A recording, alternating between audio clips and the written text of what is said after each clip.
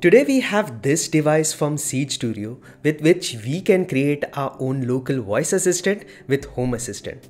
The main thing about this is that you don't need any wires to join or solder any parts. Also, you can connect your own speaker to this using a 3.5mm jack. This board has two microphones for good speech recognition. Along with this, you have this hardware mute button as well as a programmable RGB LED here. On flipping this board, we have this Zayo ESP32S3 board that is mounted on top of this board. Now this has an external Wi-Fi antenna that is connected to the ESP32S3. Now we have this XMOS XU316 chip that has natural language understanding algorithm which helps for better noise cancellation and voice detection. Along with this, we have this 3.5mm jack with which you can connect an external speaker. And we have this 2-pin connector with which we can connect the 5-watt speaker as well as this USB port with which we can flash a firmware on this board. Now when you buy the components, make sure that you select the ReSpeaker Lite with ESP32S3 version and also the 5-watt speaker. You can optionally buy the acrylic enclosure that you can assemble by yourself, which costs about $5. In my case, I created my own enclosure and 3D printed it to personalize my voice assistant. It is a simple octagonal case that you can print and assemble it together. The speaker is attached from below and it is facing upwards, and then I sealed it with some hot glue. I then flipped the device and then connected the 2-pin connector from the speaker to the board. Then I placed the board on top and then secured it with this speaker grill that I printed. Finally, I closed the case with this bottom plate from below.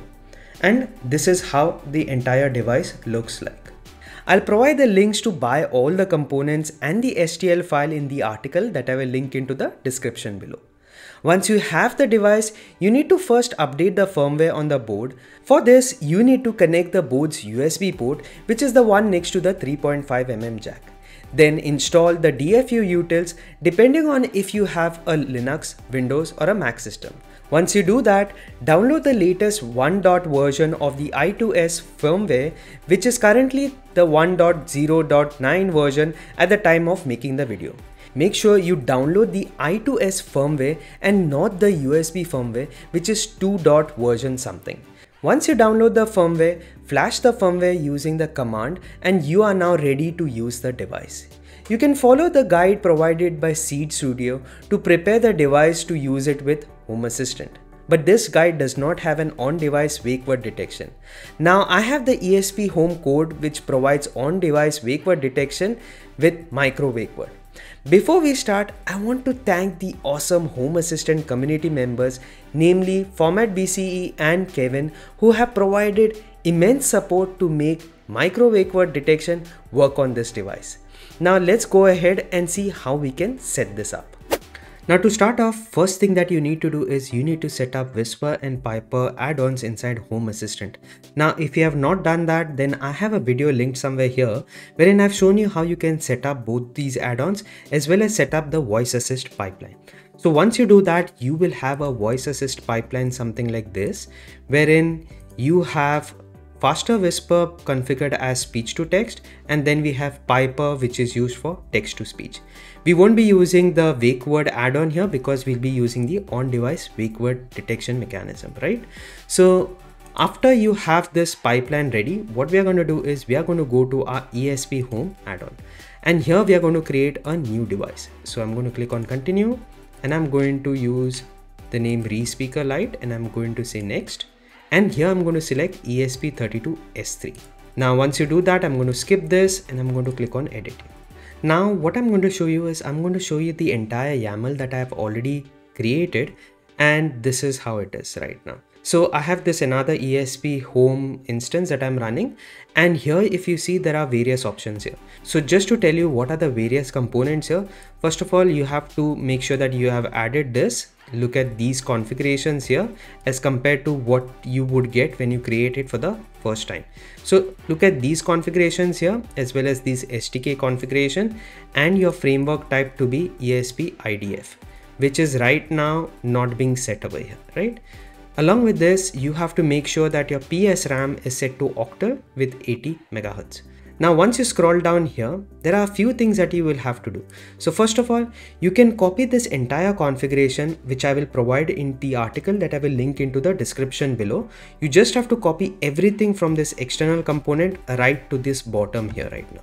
And this will configure everything. So what does this thing have? So first of all, it has a configuration for the on-device wake word. Then it has a configuration to allow you to control the volume of the speaker that is attached to this board also. Along with this, you will also have the timer functionality such that you can set the timer using a voice assistant, as well as you can stop the timer using the voice assistant. Now once you copy this entire code and paste it here, click on install and manually download it, because you have to download it for the first time and flash it onto the ESP32S3. So once you see this, click on this factory format, and then you will get this binary that you can download. Now once you download the binary, what you have to do is you have to open web.esphome.io such that we can now flash this binary on this device. So when you actually flip this board here, you have to connect the USB cable to this ESP32S3, because we are flashing the binary to the ESP32S3 and not to the board here. Once you do that, you can then click on connect here and then click on this and then connect it. Finally, you're going to click on install, and then we are going to select the binary that we just downloaded. And then I'm going to click on install. So now the binary has been flashed, and now we can go ahead and connect this in our Home Assistant. So let me go back to my Home Assistant here, and I'm going to go to settings. I'm going to go to devices and services, and here I'm going to click on add integration, and I'm going to search for my ESPHome here. Now mostly the device will be auto detected, and then you can just click on configure and specify the encryption key. So right now I'm going to specify the IP address with which I know that this device has connected to my Wi-Fi network. So I'm going to click on submit here, and this is going to ask me for the encryption key. So let me go ahead and paste the encryption key from here. Once I click on submit, so now the device is configured inside our Home Assistant. Let's click on finish and let's go to the device now. So here we have this device here, and then once I refresh this, you see quite many entities here. So first of all, we have this light button. If I turn it on, if you see right now, the light has come on here, and then I can turn this off. As well as you can adjust the volume of this speaker, and also there's a button to turn off the timer when the timer is ringing. I'll show you how this automation works for the timer here. Here it is also showing you the XMOS chips firmware version, and since we have installed the latest 1.0.9 version, this is actually right now being shown here. Now we are going to scroll down, and here we are going to set the voice assist pipeline. So I'm going to select on device here and nothing else. Now let's go ahead and see if this thing works. So let me go to my dashboard here, and in this I have this light entity which is exposed to my voice assistant. Let's go ahead and test this right now.